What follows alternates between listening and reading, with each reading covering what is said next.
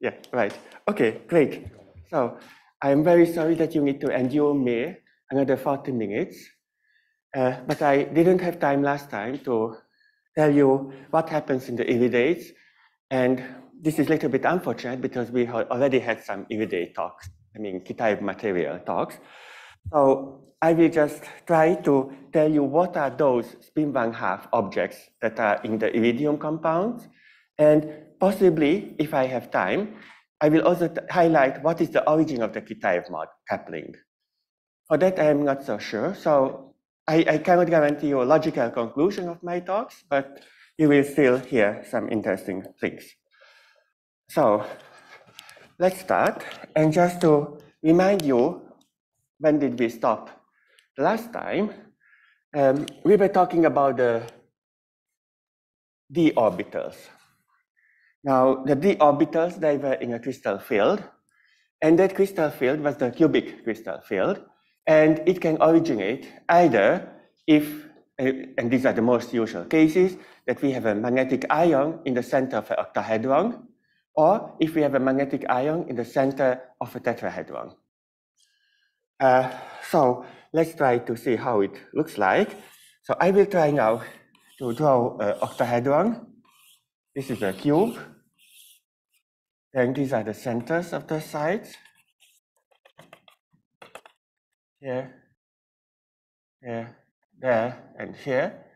So let me use some different colors for the octahedron.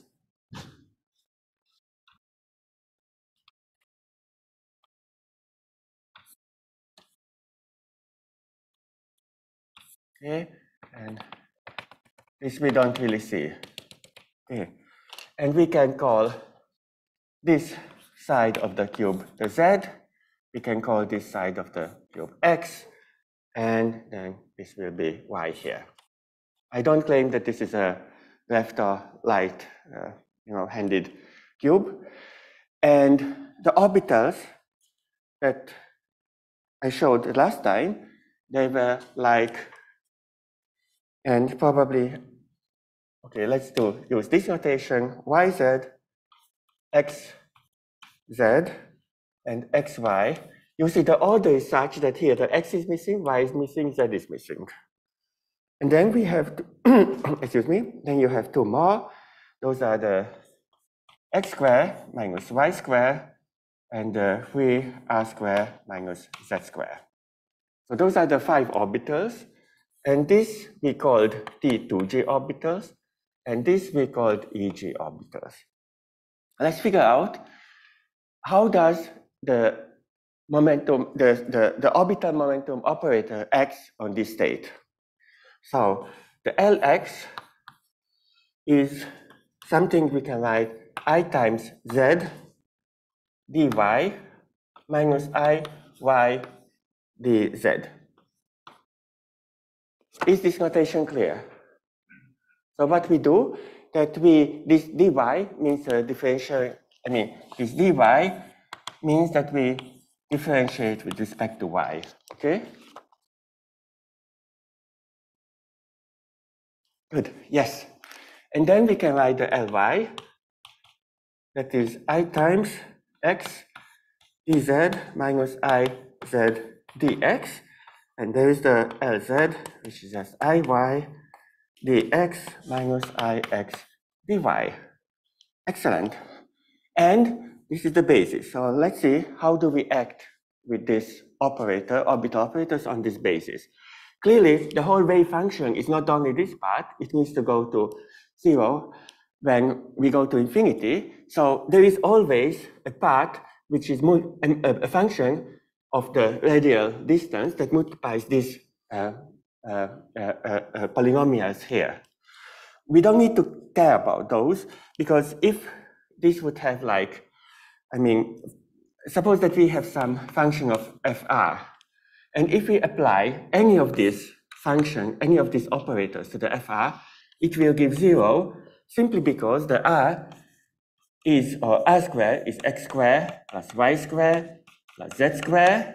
And if you act, for example, with the Lx to the r squared, then it will give us the dy will act on this part, so it will be IZY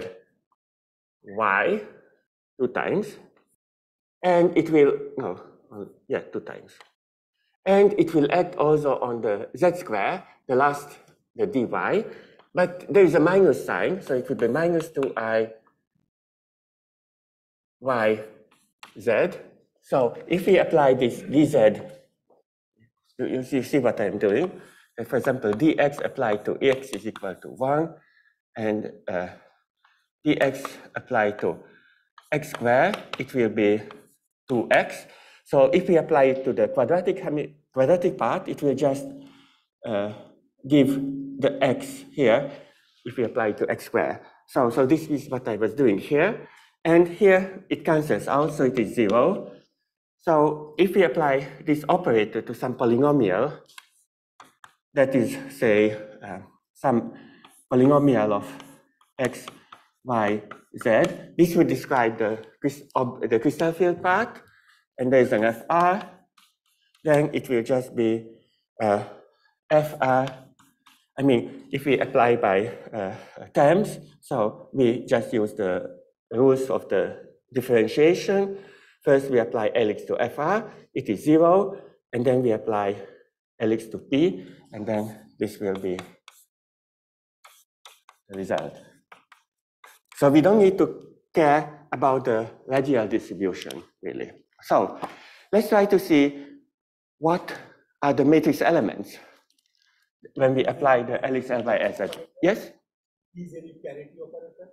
Sorry? Capital P. No, it's just a polynomial like x, y, y, z, and so on. So next time there is a question, please. The microphone.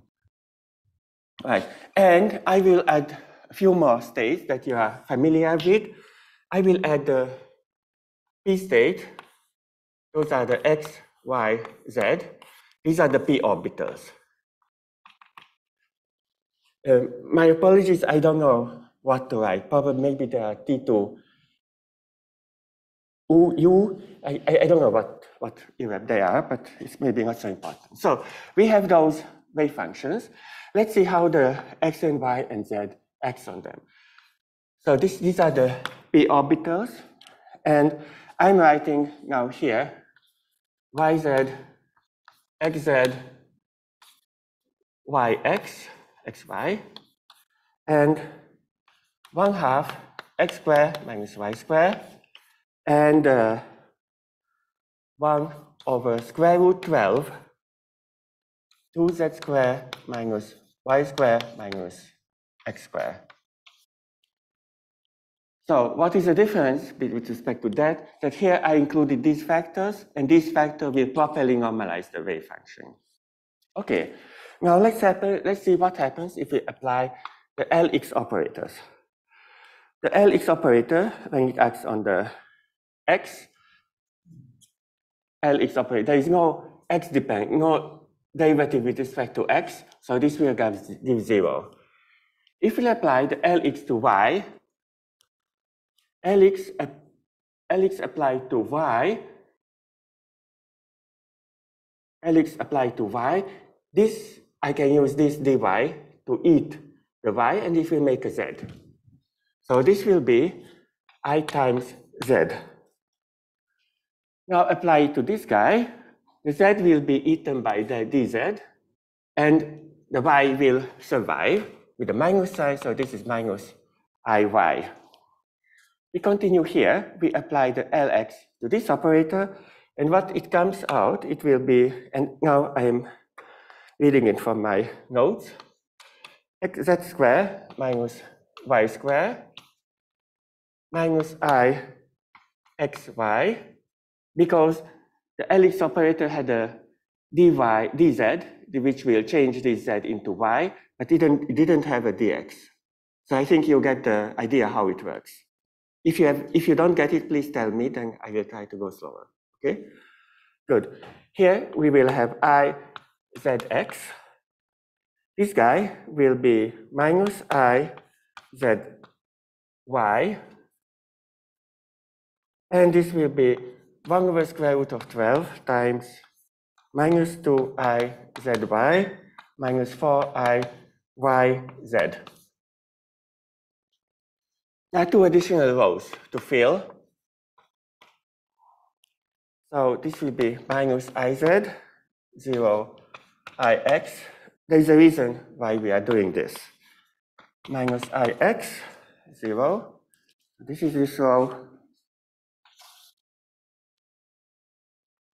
Then here, plus ixy. I mean, if you don't want to write this, this will be anywhere on the YouTube, so you can always go back and write it from the screen. I hope that I will have all the coefficients correct. It's very difficult to do an erratum in YouTube.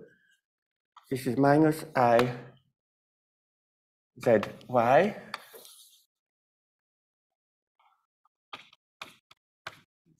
Yeah, I z y. I y square minus x square, like this. And here, I z x to I x y. Here, 0, and here, square root of 3 I x z. Good, so this is the table. Now let's try to read off from this table what is the matrix representation of the L operators on this basis. So if we ask how the Lx looks like, the Lx is the following. It's a 5 by 5 matrix. The first 3 columns and rows, they are the T2G orbitals. The next 2 are the EG orbitals. So Lx will look like 0, 0, 0. There will be an I here, minus I here, 0, 0, 0, 0. See? Lx, it will talk to between, I mean, the y will talk to z and z will talk to y. Sorry. Xz is talking to xy, xy is talking to xz. These are these i's here. Then we have the EG, the matrix elements to EG parts. It's minus I, minus square root of 3 I. Then there are 0, 0, 0, 0. And if, I mean, it's usually good practice to do the calculation and then check if the hermiticity is there. Because if we have like a plus sign or minus sign here, and it is not Hermitian, this matrix, it means that we made some error. So just doing all the matrix elements separately, it takes double so much time, but the error that we make, it's very easy to make an error in the sign. Okay, so this is the Lx operator. The Ly operator will be very similar, except that the non-zero elements will be here at the corners. Then again, we have the EG part, minus I square root of 3, 0, 0, 0, 0, and 0, I minus I square root of 3, 0, 0, 0, and here zeros. And there is the Lz as well.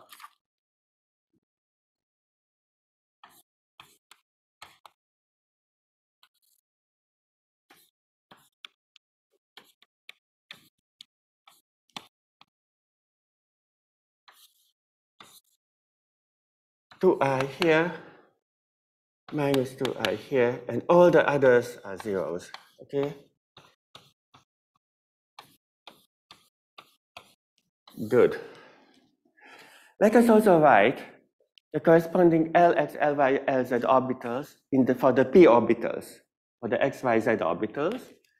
If we do that, the L, and I maybe I put here a D and here a P, meaning that this is for the p orbitals. We can read off that these matrices will be the following. It will be a 3 by 3 matrix, and it will be 0, 0, 0, 0, 0. And there is a sign difference here. So it will be minus I, 0, I, 0. Ly is equal to 0, 0, I, 0, 0, 0, minus I, 0, 0. Okay? And the LZ of P, it will be 0, minus I, 0, I, 0, 0, 0, 0, 0. Okay. It doesn't matter. Which one?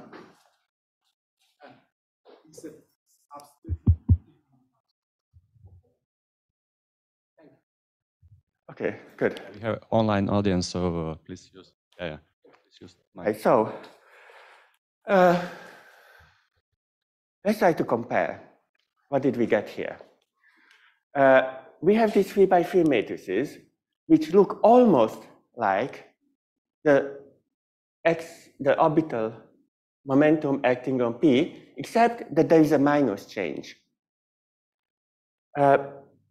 We may ask, do these matrices satisfy the Lie algebra? So what we need to ask is that if Lx, Ly, as a matrices, do they satisfy the I times Lz? This is the commutation relations for the L operators.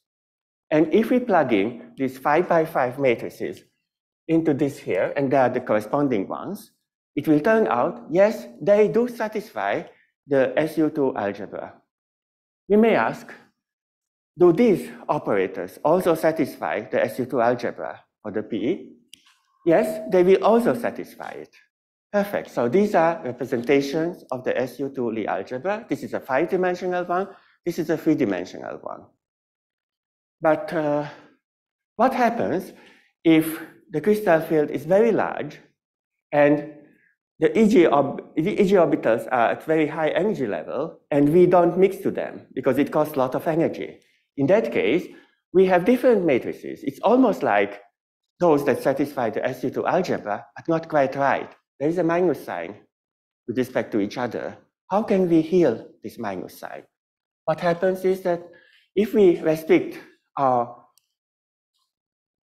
orbital operators to the T2G part, it will be a 3 by 3 matrix. And I will put here T2G. Then Lx, Ly, T2G, commutation will be minus I times Lz, T2G. How to heal this? What we can do is simply don't call this the Lx operator, but it's negative sign. So we can just add here minus sign, and then it will be plus here and like this. So the minus Lx T2G will satisfy the SU2 algebra. It means that if we have some complicated expression involving different operators of maybe p orbitals or another orbitals, and we make a rotation in the O3 space, the rotation will be a proper or correct rotation in the space if the Lx components are with the T2G are with the minus 1 sign. So this is, and this is the so-called L equal minus 1 state of the T2G orbitals. For example, if you would like to ask what is the Zeeman splitting in this case, so the Zeeman splitting is usually written as G factor of the electron times the spin plus G factor of the orbital times L. And if we are interested, and this electron, G factor of the electron is usually 2. There are some corrections in the very high digit. And if we have these L-T2G orbitals, we change the sign, and we just write the G orbital part, and there is a T2G orbital. Say this is acting with some H alpha. This is the alpha index of the magnetic field. Then I will write it this way. So I change the sign, and then since we know how the magnetic field is transforming in SO3, in SO3 or O3 rotations, this guy is having precisely the same transformation properties, but after we included this minus sign into the operators there. So we know how to work now in the T2G basis. You see that there are no matrix elements in the EG, but this is the orbital quenching. The EG orbitals do not respond to magnetic field. There is an interaction between the T2G and EG orbitals. Another way to check what is the spin representation is that you take these matrices and you do the Lx square or Lx dot Lx matrix representation plus Ly dot Ly plus Lz dot Lz. And if you do this for the 5x5 matrices, what you will get is an identity matrix, or a diagonal matrix with 6 in all of the diagonals.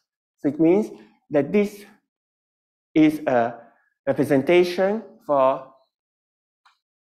an L equal to, because this is the Casimir operator, the S square or L square, and it has eigenvalues L times L plus 1, and 6 is just 2 times, this is just L times L plus 1 equal 6 in this case. Okay, good. So, and we can ask the same question for the 3x3 part. It will be just a diagonal matrix of 3x3 matrix with diagonals equal with 2.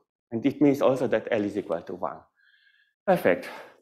Do you have any question at this point? Yes? Please wait, the microphone is coming.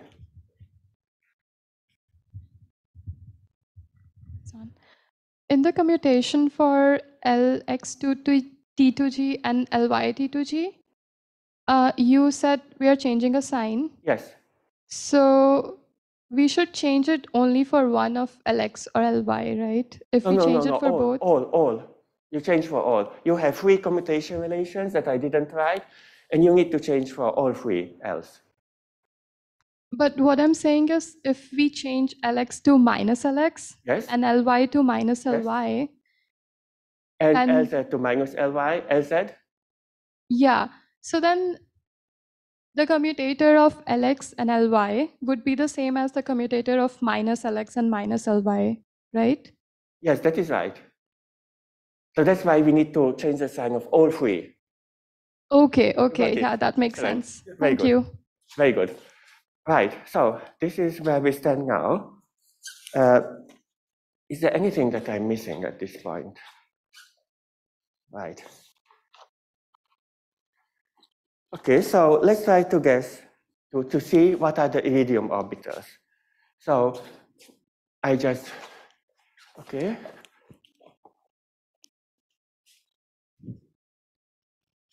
We don't need this anymore. We don't need this anymore.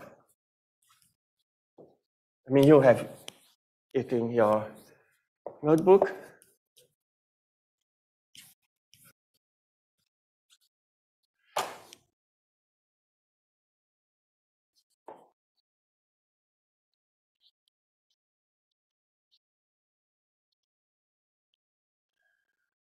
We don't need any more of this. Right. So the Hamiltonian of the iridium ion is where is it? Maybe from here. Right.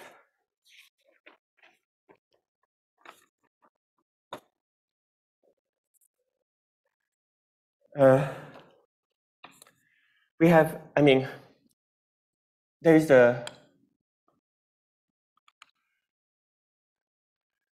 crystal field splitting, and usually the crystal field is delta crystal field, and now I'm in trouble. I don't know who is above, who is below. The usual problem that I had earlier.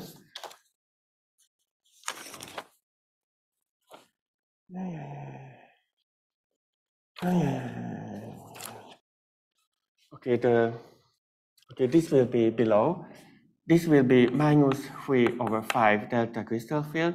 This is 2/5 crystal field. So these are the crystal field energies here. Okay. Usually, minus 2/5 minus 3/5. The convention is that the trace of the crystal electric field is 0. Here we have 3 orbitals. Here we have 2 orbitals. 3 times 2 is 6.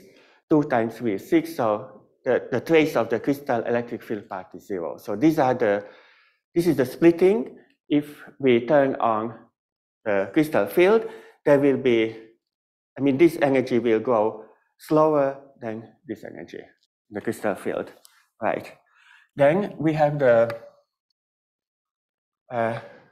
right? So we have the minus 2/5 delta crystal field. If we have T2G orbitals, okay, I'm writing just the T2G orbitals here, and okay, so if we have NT2G, sorry, I'm in slightly trouble, and 3/5 delta crystal field if we have EG orbitals, and there is the lambda spin orbit coupling, which is expressed as S dot L. Now this L is the 5x5 matrix. If we are interested in the T2G part, what we need to do is just to change this L to the effective spin-1 Hamiltonian with the properties that we discussed. So T2G part, the energy will be minus 2/5 delta crystal field minus lambda spin orbit S dot L, and this L is now acting on the T2G space. So this is the spin-1/2 spin operator, and this is the L operator that is acting on L2TG, and if you wish, those are the differentiation one. I have still 10 minutes. So here we have an L that is essentially 1 or minus 1, and we have an S that is equal to 1/2. What are the possible multiplets we can get? So we need to add a spin-1/2 and a spin-1 object.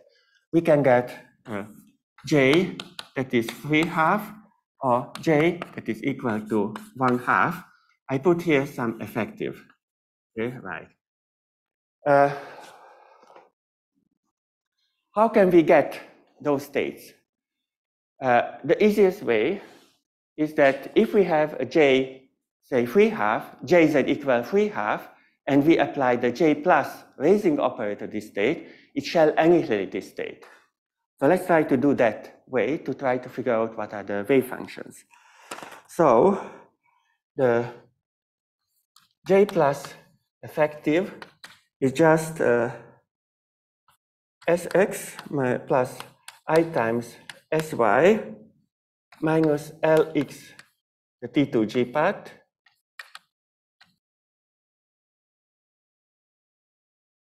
minus I times L T2G y, and this I can rewrite as S plus. You see we have the minus sign here as the S plus, and here in this part we write these operators here, but when we add them we will only keep the part that is belonging to the T2G manifold, the xy, yz, xz, and we will leave out the x square and y squares and z squares because they belong to the EG manifold. So, and if we do that, then we will get plus x plus iy dz minus z times dx plus I dy. Okay, so this is the J plus effective raising operator. Okay, so let's try to act with this guy onto the YZ state. J plus effective acting on the YZ up state. Now it will give me, or you, XY up. So if this is an upspin, the S plus can't act. So only the orbital part is acting. And we know that if we apply the orbital part in the T2G space, it will give us XY. So this is the effect of the J plus when we apply it to the YZ. We can also apply it to the XZ orbital with the upspin. And again, if we apply the orbital part, it will generate the x square and it will generate the z square. But what we are interested in is the xy term. It will be plus yi times xy up. So we are working in the T2G basis. And this is how the J effective plus, when we apply to the different space, when we have the orbital and the spin as well. We are looking for the J effective free half state. So this is J effective and this is J effective Z. So this is the highest wave state. If we apply the J effective plus to this highest wave state, it shall give 0. What is the linear combination of these two guys that will give 0? So if I add to this guy the y times this guy, it will get the y here. Sorry, the minus y times, then it will be minus y, xy, and plus y, and they will cancel.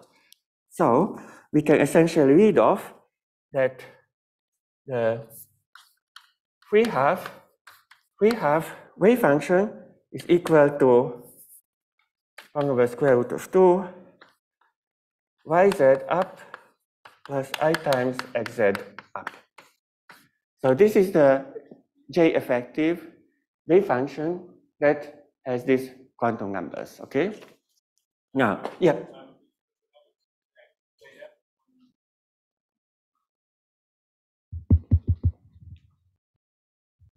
Thank you.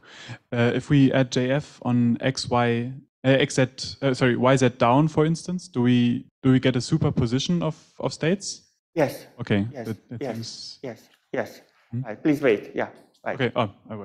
Right. I hope. Yeah, we will get there. But I have. Okay. So, yes. You know what you need to do. Because if it will be down, then you apply the orbital part, and then you apply the spin part next to it.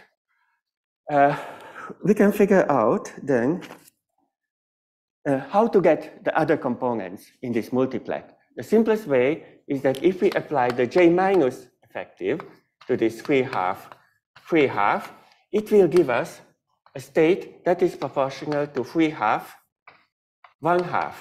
So once we have the so-called highest wave state, then applying the lowering operator, we can generate the other states in that multiplet. There will be something here that is not important right now. If you do this, then you will get that the free half, 1/2, is equal to minus 2/3 xy up plus I over square root of 6 xz down plus 1 over square root of 6 yz down. So this is the component that is having a jz effective equal 1/2. We have here the j effective 3/2, so we know how to make them. This is still missing. So this guy shall be orthogonal to this one here. Let's try to write it down. It will be, I mean, you know how to play now with these states. And you can figure out that if you look at this state, 1 over square root of 3 xy up plus I times over square root of 3 xz down plus 1 over square root of 3 yz down, that if you apply the raising operator to that state, it will annihilate it. So this is indeed the highest rate state, and you can convince yourself that it belongs to the J effective 1/2 spin state. So this is one of the upspins, spin 1/2 like objects in the Kitaev iridium problem. And the other guy, it's Kramer's pair, is just minus 1 over square root of 3 xy down minus I times square root of 3 xz up plus 1 over square root of 3 yz up. Right. So the degrees of freedom in the Kitaev materials are these guys. They are Kramer's. They make a Kramer's doublet. If we apply a time reversal operation to this wave function, we will get the lower one. Why? Because if we apply the time reversal to the upspin, it will, say, give us minus downspin, and the downspin will become upspin. So this is how you apply the time reversal. It's anti-rotary operator. So if we apply the time reversal, the up will become a downspin with a minus sign. This is okay. If we apply here, the down will become up, and we need to complex conjugate, plus a complex conjugation that will change the sign of this I to minus I. This is also fine. Here, this is purely real. There's no complex conjugation, but the down will become up with the same sign. So these are indeed time reversal pairs, Kramer's doublet. Okay. Then, since Ludo wants to talk next to me, you can check, you can put these wave functions. I mean, you can check what is the crystal structure of the Kitaev materials. They are octahedra. I mean, they make a honeycomb out of edge-sharing octahedra. And then you may check that, okay, so let's have that. It's complicated, and it would take much more than 10 minutes, so I'm not doing that. You can put that edge-sharing tetrahedra next to each other, and you can ask that if I have a state in this electron in this state, can it hop to this guy? And you will see that it can't. So because of the oxygen, the hopping is via the 3D orbitals, the oxygen p orbitals, and the 3D orbital on the neighboring octahedron, and these matrix elements will be 0 between these states. So it cannot visit the neighbor. What it can do is that it can visit it once we include the J effective equal 3/2 states, and then it will make a state that is excited by the spin orbit value of the spin orbit coupling, and it will come back. And this interaction is kind of an Ising-like interaction, and that will generate the Ising, the Kitaev coupling between, say, the JZ, JZ, and JX, JX, or JY, JY. Okay, I think I stop now here, and Ludo is the next one. So let's thank Karlo for this very pedagogical tutorial. Are there any questions from the audience here? Yeah, there's one. So I wanted to ask what, I couldn't follow, how did you write the 3/2, this thing as I by root 2, yz up, that term? Yeah, so your question is, why did I write this here? Yes. Okay, so what we did here, or maybe there is something missing still, J plus effective, if we apply it to the, XZ, YZ, what was missing? XY, up, and then I'm in a little bit trouble. I don't know what to write here very quickly. I think okay, you have also this guy. And then you try to figure out, but this is enough. Okay, so you try to figure out what state, how do I need to combine these two so that if I apply to the J plus to that state, it gives 0. Because usually how do the spin multiplet work? So I mean the spin multiplet, say we have the 5-dimensional representation of the L equal 2.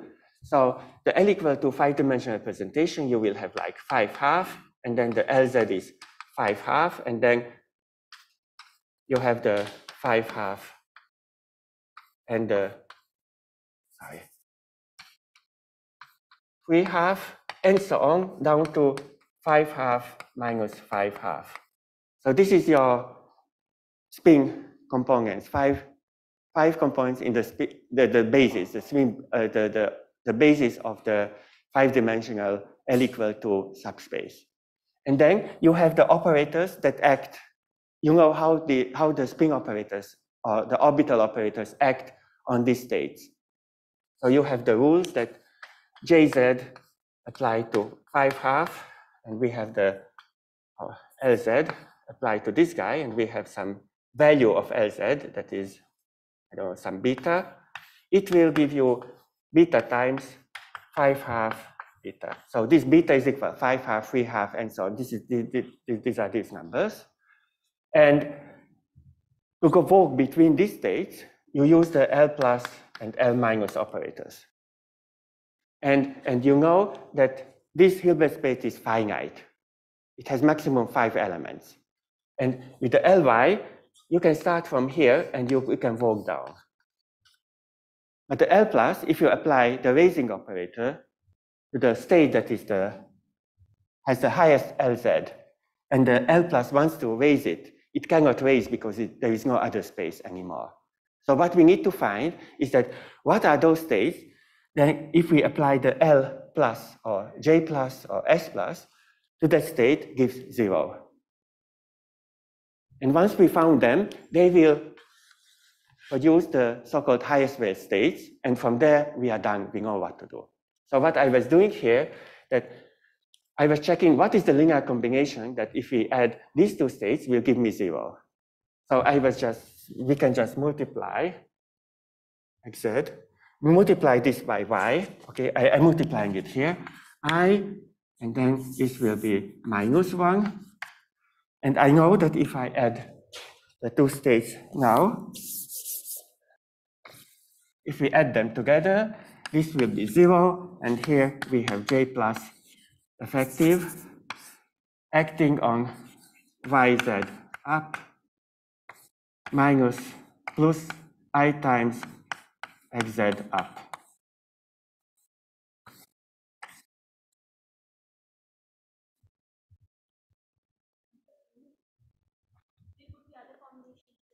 No.